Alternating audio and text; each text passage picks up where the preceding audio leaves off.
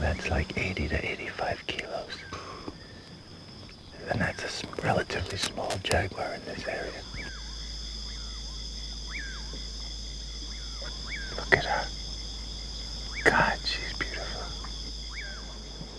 Dr. Alan Rabinowitz, zoologist, scholar, scientist, was as excited as a kid at the zoo. Perhaps more excited.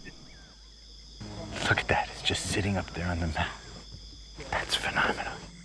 She looked a little sleepy or confused, but there she was, the diva, perfectly lit, taking her curtain call.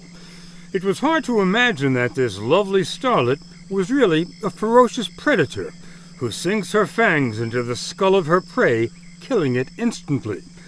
We were beginning to understand why jaguars were viewed as otherworldly beings by the tribes that used to live here.